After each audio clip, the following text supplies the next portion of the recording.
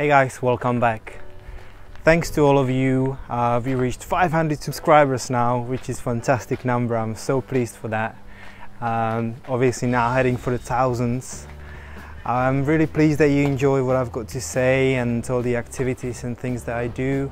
And I really hope sincerely that this is as helpful and as beneficial as it can be to your lives and everything else that you do. The subject of this video is karma.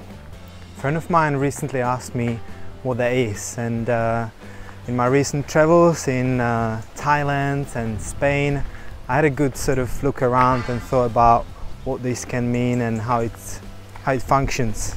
So I've done a bit of a research that I want to share with you today.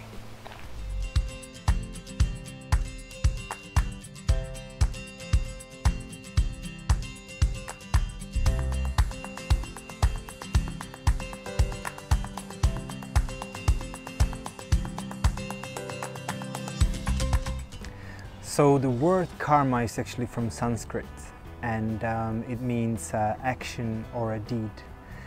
It is all about actions that one can do that will bring future benefits or otherwise, depending what the person is doing. So literally the idea is that we are responsible for everything that happens in our life. All the good things and bad things are the result of our previous doing.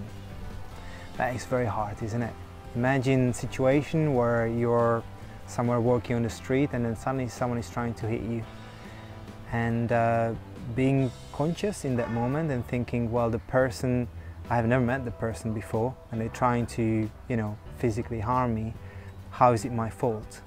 The point is that in this terminology, it's not just about this life. As you know, in these religions they have a reincarnation and stuff like that, and it's quite an interesting concept because it means that your body is just a shell and the inside, which obviously cannot be touched and destroyed, is something all containing called mind or spirit, whatever you want to call that.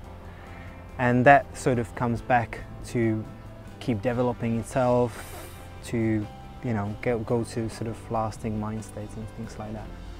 So if you think of it in these terms, you probably knew this person in the past, and what they're doing right now is a result of your action. So you might have heard them 5 lives ago or something like that, and they are now here bringing it back to you.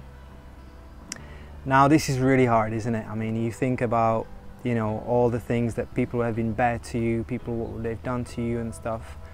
But it really is, if you can take responsibility for it and actually not react in a bad way to it, then you kind of release yourself from this. So the worst case scenario actually that can happen is that you react really badly to it, you aggravate the situation, you make it even worse than what it was. And that means that the situation didn't get resolved and it will come back in the future again. So this is what I kind of learned and researched and stuff, and I think it's quite interesting to know, and I think it could be quite difficult concept to grasp, but it does make some other things quite easy, because then you think to yourself, on the other hand, everything is happening the way it's supposed to. If there is a bad situation in my life or something that is not that positive, I can learn from it and try to see what I can do to make it better. I hope this helps and that you will find it useful. Again, thanks to all of you for achieving 500 subscribers. It really means a lot to me. And I will see you next week, guys. Take care.